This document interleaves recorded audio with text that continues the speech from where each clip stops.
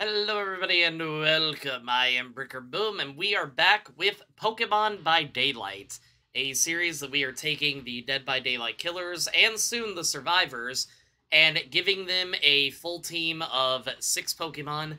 Typically, we are going to be trying to go for the evolved form, but if a Pokedex entry is just too perfect in the prior form, we're probably going to be sticking to that just to make the team a little bit more tailored to their backstory.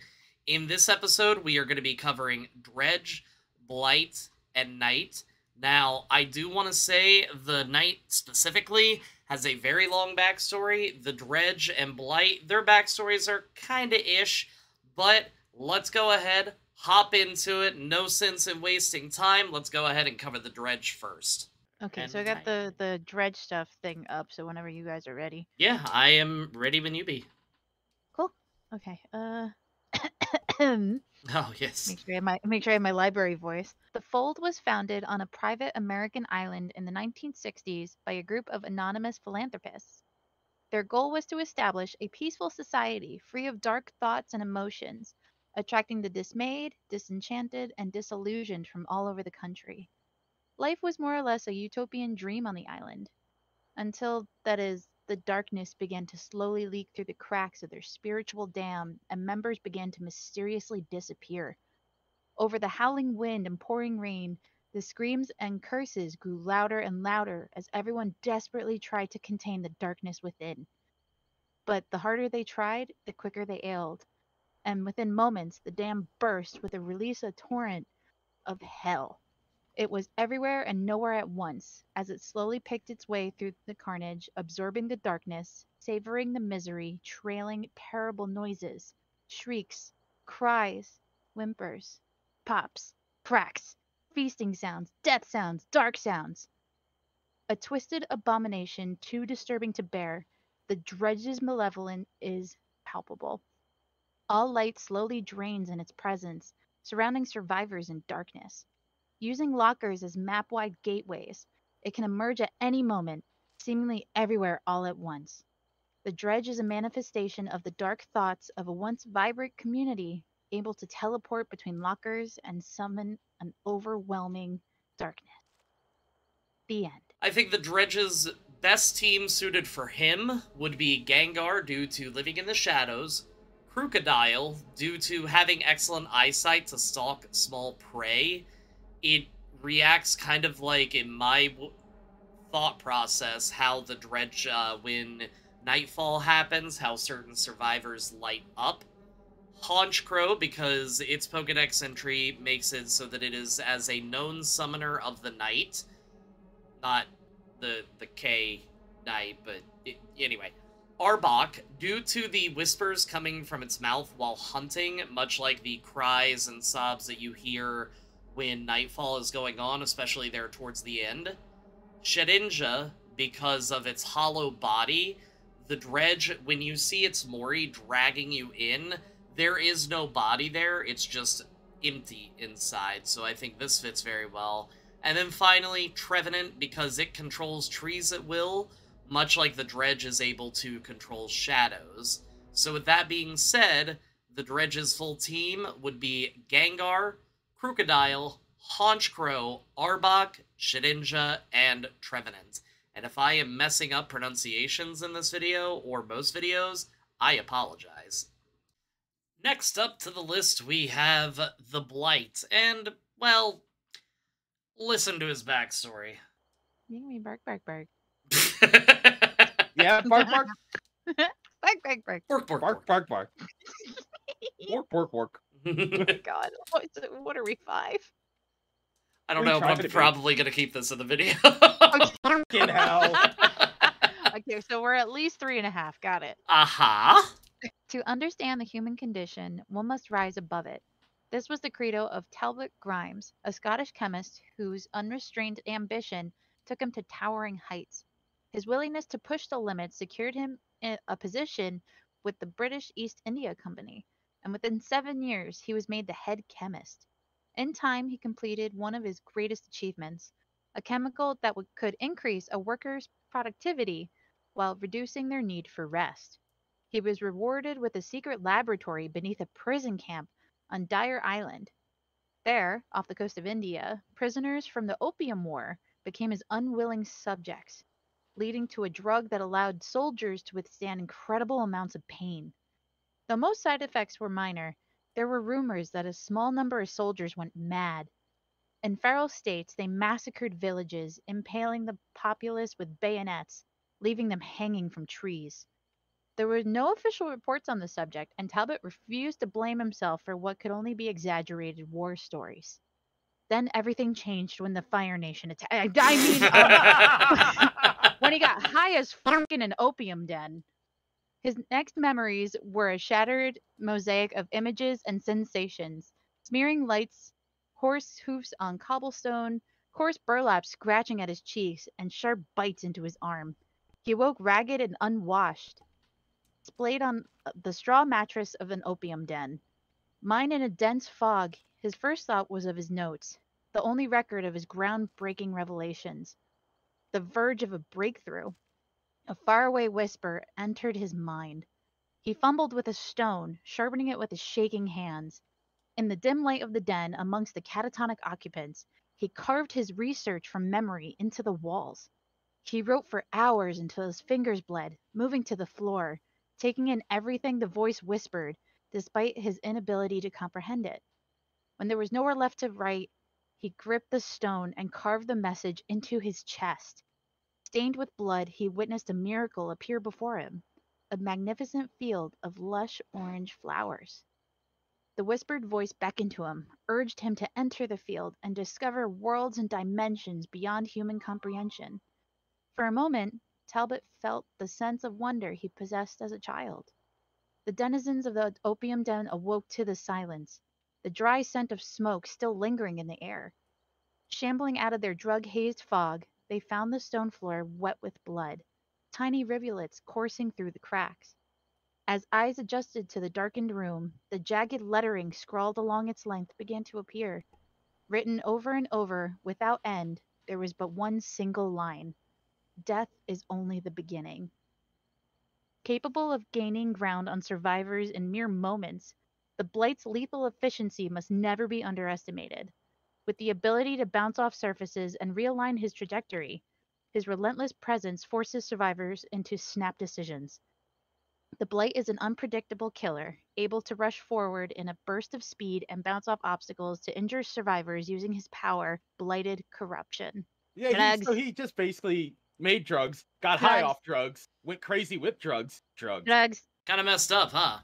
Well, we're going to be focusing on a certain type of Pokemon, but also this is the first time that I knowingly gave someone an not fully evolved Pokemon because the Pokedex entry just fit so well, but we'll get to that in a minute.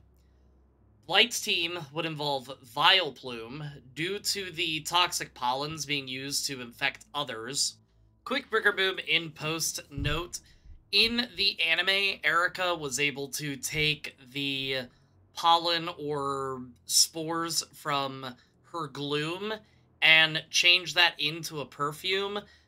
With Vileplume, it's essentially the same concept, just a little bit more potent. Bye! Umbreon, due to the fact that in one of its Pokedex entries, it will literally sweat poison, and I feel like that could be used very well for someone that likes to inject their body with poison. Toxapex, due to the after effects of coming in contact with the poison, during Blight's time, he did experiment on other people who obviously had some type of adverse side effects. This is the one that I was very proud of, Whirlipede, because what it does is it spins its body like a wheel and crashes into enemies, and if you've ever played with Blight, you know he really likes to slam into people. Toxicroak, due to the poison coming down the tubes in its arms, much like the whole thing that Blight has set up. And then finally Muck, due to the poison sludge that his body is literally comprised of. So with that, Blight's full team is going to be Vileplume, Umbreon, Toxapex, Whirlipede, Toxicroak, and Muck. Next up, we have the Knight. Now, I want to go ahead and just let you know, the Knight's backstory is forever long. We trimmed it down as much as we possibly could, but there was only so much that we could do. So, strap in! It's fine. Everything's fine. Okay, here we go. This is going to be great. And so buckle up, everybody. It's going to be a long one. All right. And yeah, it's I don't definitely have any worth going buckles. to shut Oh, God, you're the worst. Okay, so it's better off if people go to like the Dead by Daylight wiki and actually read up on these stories, because this is like the super shortened version of it. And the longer stuff has like cute little Easter eggs in it, which I like. Tarhas Kovacs didn't remember much about his childhood, but what he did remember, he would chase his entire life. He remembered the cries and screams in the village. He remembered his mother forcing him to swallow a thick black liquid like medicine. He remembered collapsing to the hard floor only to awaken in a mass grave, buried under a crush of bodies, with the sound of the village burning in his ears. He remembered pushing, pulling, and climbing to the top of the bloody mass, only to be seized by the death, destruction, and silence. The indifferent and impenetrable silence. A high-pitched whine suddenly sounded in his ears, and his skin began to prickle as he realized he was in the presence of something he couldn't possibly understand. And though he couldn't articulate what he was experiencing, he knew it wasn't relief, grief, or fear. It was something else, something closer to awe. As Tarhas tried to make sense of the moment, he didn't notice the men who approached him from behind. He didn't even react when they carried him off on a horse-drawn buggy and locked him up in a small wooden cage with other slaves. He just stared at the scene, mesmerized. Even as they rode away telling him he was headed for Italy, Tarhas stared through the wooden cracks with eyes wide open and a heart wanting to understand what could not be understood. From that day on, Tarhas belonged to the Guardia Campania, the company guard, and eventually earned the undying allegiance of 3 faithful followers. Lady Gaga's leading man, Alejandro Santiago, the jailer, apprenticed with the armorer. He's cool. Dirk. Oh, fuck. This is gonna be bad. Dirkos Malisek, an assassin, showed an aptitude for stealth and silent kills. Sander Rout, lovingly nicknamed Biggie Cheese, matched Tarhas in size and strength.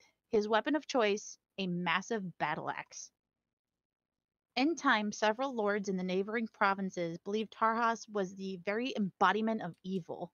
They banded together to create a moral and virtuous army to purge the evil. Tarhas ignored their threats, but the lords soon acted on them. Tarhas stood silent for a moment, then with a roar of indignation burst out of his lungs as the sounds of battle suddenly reverberated through the town. Instantly, he stumbled through the corridor, rushed up the twisting stairs, vaulted out of the moonlit doorway, and charged through pools of gleaming blood and viscera, smashing and shattering his way through the enemy. And as they butchered the enemy, Tarhas didn't notice the strange fog rising from the fallen corpses and clattering armor until he couldn't see 2 inches in front of him in any direction. Tarhas stumbled forward, groping in the thick fog like the dark fluid his mother forced him down his throat all those years ago. His coordination and sense of direction was confused as he called out for his 3 followers. How long he stumbled in the almost perfect darkness, he did not know. But suddenly the fog dissipated to reveal a phantasmal wasteland of rotting bodies and burning villages, and great crumbling towers leaning drunkenly on the horizon that need to go home. He stared in awe. A familiar high-pitched whine sounded in his ears, and his skin began to prickle like it did that day. He stood transfixed, realizing by some incredible chance his heart had found exactly what it had been searching for all his life. The Knight is a strategic killer, able to send his faithful guards to hunt for survivors and damage objects on the battlefield. His perks allow him to reveal survivors near generators, curse survivors to scream out in fear, and cause a survivor who stuns you to become exposed. And with that, the Knight's team is Gallade because it is a master of courtesy and swordsmanship, and it has freaking swords on its elbows. Aegislash, due to the fact that it is an actual sword. Bronzong, because when angered, it lets out a warning cry that sounds like a tolling bell, which, 1, is good for the time period, and 2, when the knight has summoned his friends, you'll notice, towards the end of their chase, you hear a horn going off. somewhat comparable. Bisharp, because it leads a group of Poniard, which to me is kind of like the knight ordering the others around. Surfetched, because it looks like a knight. And Escavalier, because it uses 2 lances. So, the knight's full team is Gallade, Aegislash, Bronzong, Poniard, Surfetched, and Escavalier. So, that'll cover this particular installment of Pokemon by Daylight. In 2 weeks, we will be dropping 3 more, which will be Wesker, Oni, and Spirit. Had a lot of fun with that. Again, this series has been a lot of fun for me. I know that Aaron and the Baby Rhino have been having fun, whether or not they tell you they haven't been, and I do keep them locked up. Just ignore that. It's fine. I hope that you guys are enjoying it. Make sure to go ahead, hit that like and subscribe button. Also, leave a comment below if there are other video game series, comic books, etc. that you would want to see me make a Pokemon team for. It may be with friends, it may be solo, who knows. But, as I always say, if you like the video, even if you didn't like the video, hit the like and subscribe button, because it really does help me out. And until next time, everybody, peace out. Make me bark, bark, bark.